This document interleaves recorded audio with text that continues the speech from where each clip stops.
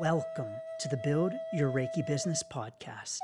I'm Christian of Standing Stones Healing, founder of the Reiki Business Collective and creator of the Build Your Reiki Business program, sending blessings and best wishes to your Reiki business.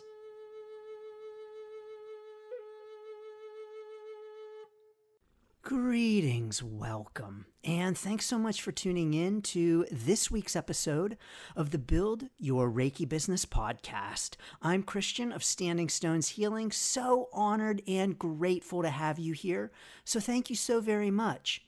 In this week's episode, we're talking about cold outreach. Cold outreach for your Reiki business. Now, exactly what is cold outreach? What the heck does that mean? Well, cold outreach is a sales technique. Now, I know you're probably thinking, ooh, sales, ick. Let me tune in to a different episode, turn off this podcast. I don't like to talk about sales. But even if it's not something that you want to do, it's something that it's important for us to know about and to be aware of. And so in this episode, I'm going to talk about cold outreach, what it is. I'm going to talk about how you can use it in your Reiki business if you decide to, how to do it well, and what not to do in cold outreach too. Now, even if we might not know exactly what cold outreach is, and even if we've never used it in our Reiki business, we all indeed have received cold outreach messages. Oftentimes, cold outreach will take the form of spam. Spam typically is cold outreach. And so if you're receiving emails that you did not sign up for, or they're coming from someone you don't know out of the blue, that's technically spam. And so, for instance, I get emails in my Reiki business from different vendors. Oftentimes, I'll get people who are have their own appointment setting business, and they'll send me a cold email or a cold message on social media and introduce themselves and say, I set appointments. Do you have enough appointments? Do you need more appointments? I can help you with that. That is cold outreach. And if you go to your inbox and look at your spam folder, you'll find a lot of cold outreach there. And so we've all received cold outreach. And so we know that cold outreach can feel kind of crummy and feel kind of spammy because oftentimes it is. But cold outreach is also a specific sales technique that is taught in all kinds of industries. And cold outreach is when we reach out to a stranger to let them know about our services or products. And so the term cold is used to mean that they don't know who you are. They don't know what you do. Maybe they've never heard of you. They aren't familiar with you. You are cold to the business.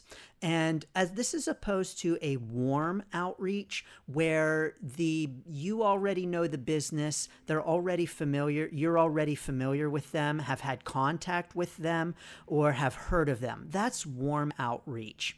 And so this is probably more of what you do or have done in your Reiki business. And quite frankly, warm outreach works better, especially for the kind of business we have with Reiki, where, let's face it, we're a little bit more touchy-feely than other kinds of industries. Well, I'm a little bit more touchy-feely. Probably you are too. But warm outreach often works better for a Reiki business than cold outreach.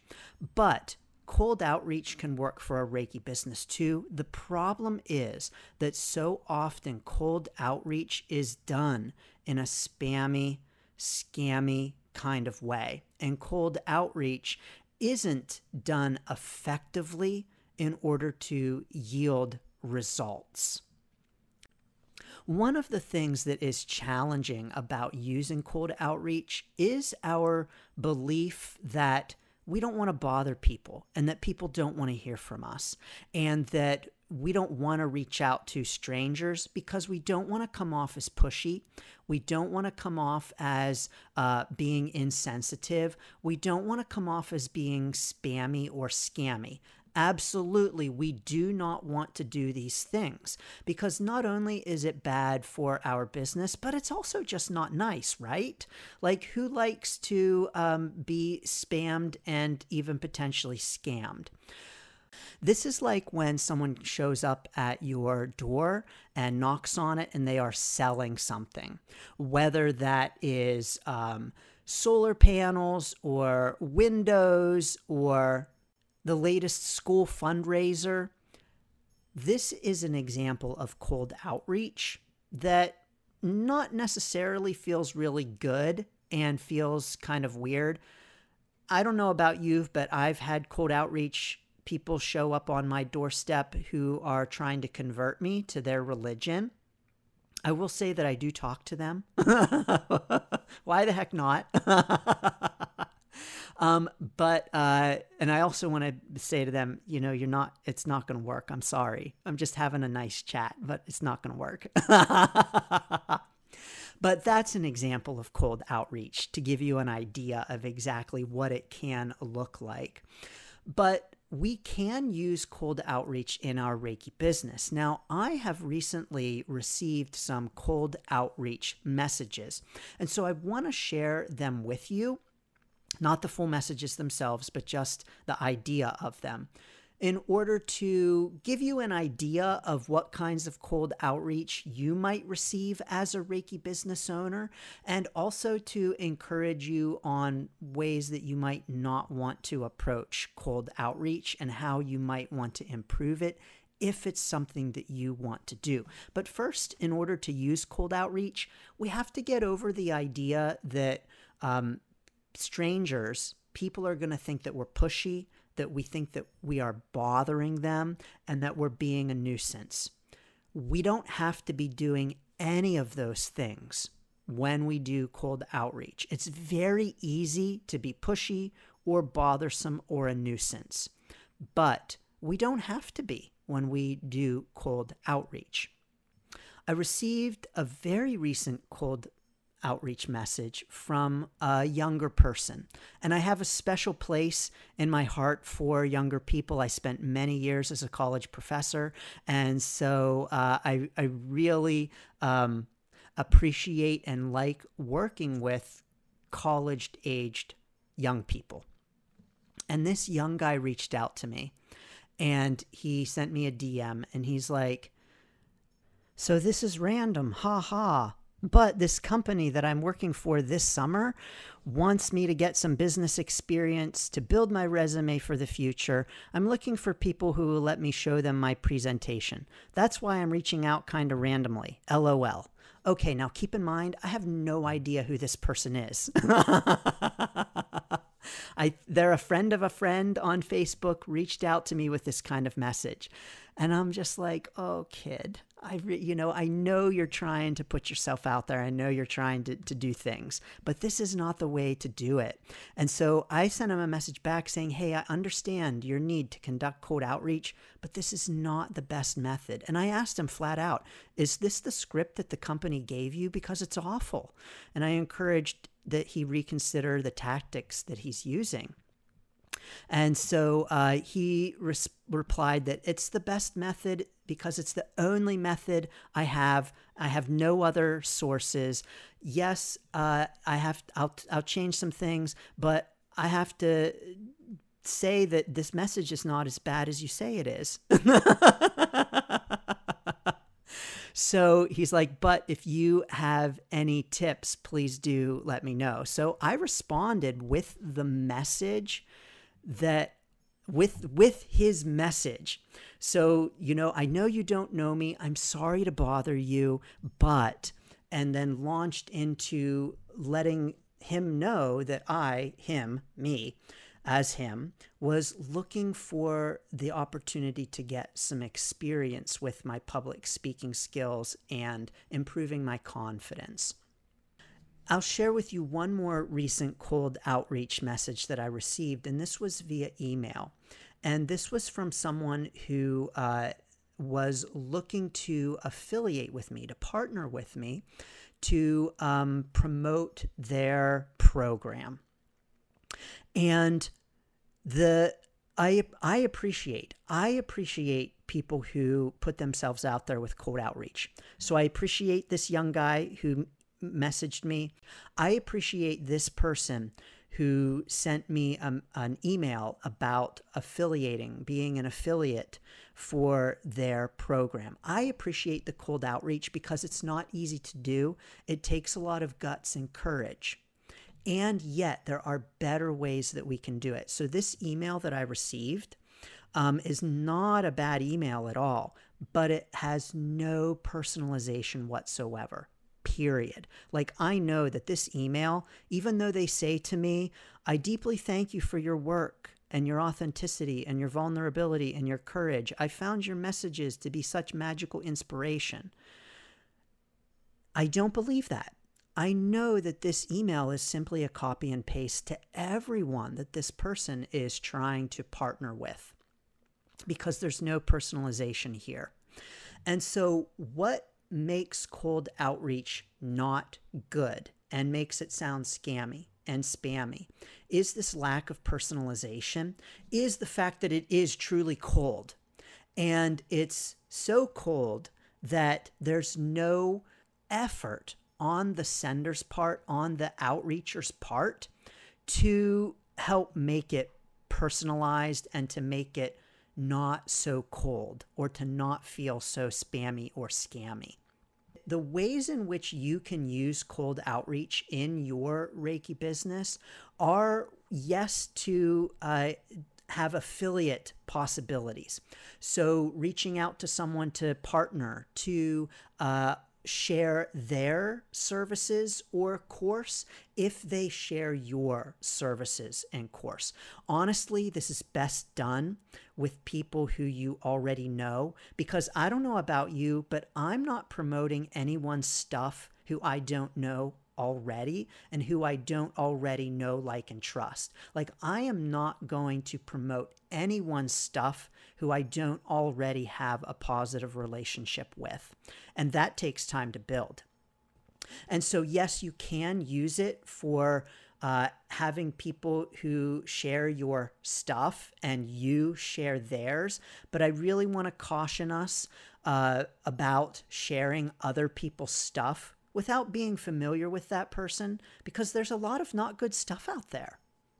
We can also use cold outreach to let people know about our services. So to just reach out to people and say, hey, are you interested in learning about Reiki? Or I have this course, maybe it might be a good fit for you.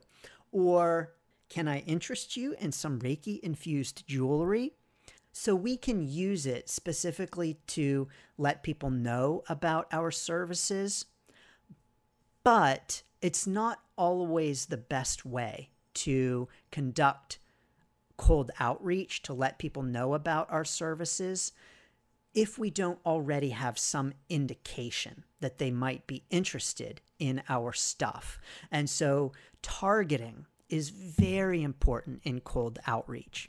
What I mean by targeting is knowing who you are sending your message to and having a pretty good idea that it's going to be something that they're interested in. Now, I'll give you an example of this.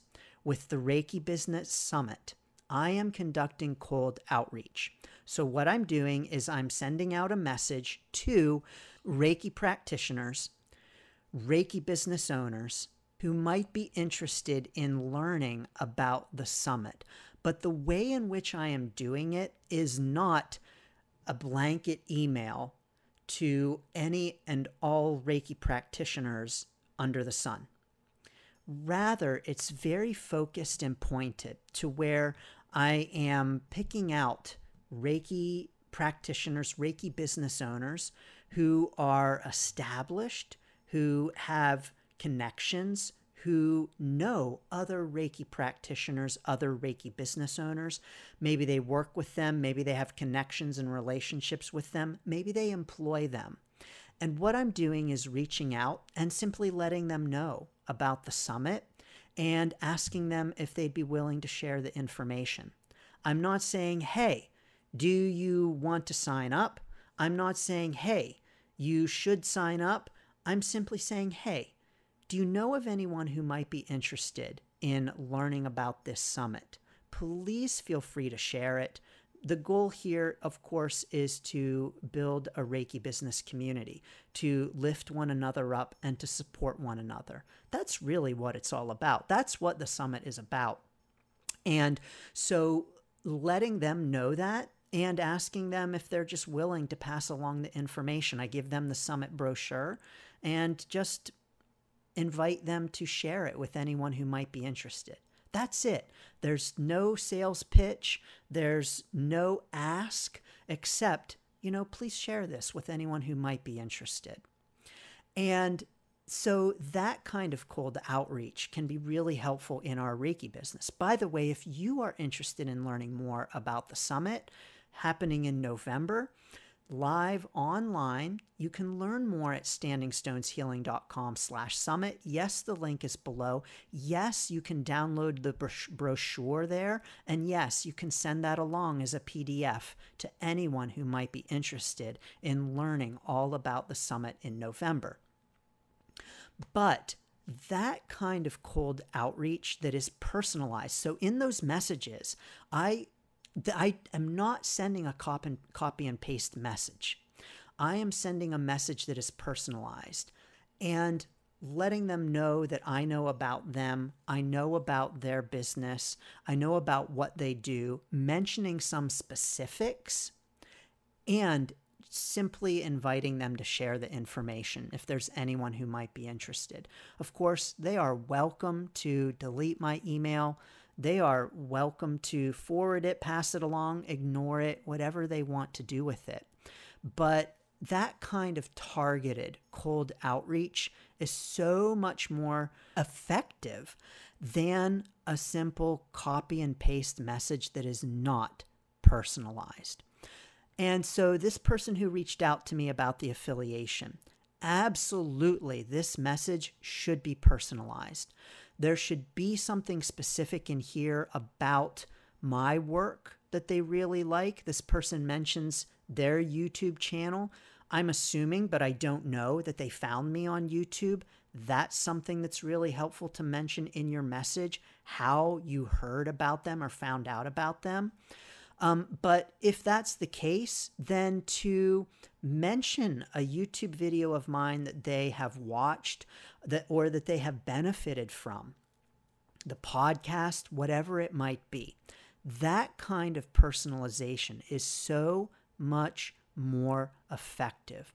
When we put the focus on the other person in our cold outreach, rather than on us and what we do, it's going to be much more effective. It's that personalization piece that makes cold outreach not feel so cold and makes it feel much more warmer and friendlier. That's so important.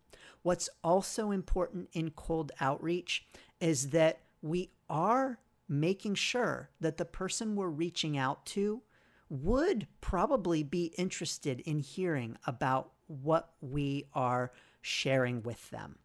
And so to send a message like the one I got from the young guy who was like, I know this is kind of random, LOL. It's like, it's totally random because I don't even know who you are. I don't know what your presentation is. I don't know what this is about. All I know is that you're some stranger who's reaching out to me asking if you want me to sit for your presentation. Not enough information and no personalization. And so he, in sending that cold outreach, had no targeting going on, no way of knowing whether or not I might actually be interested in what he was doing. And so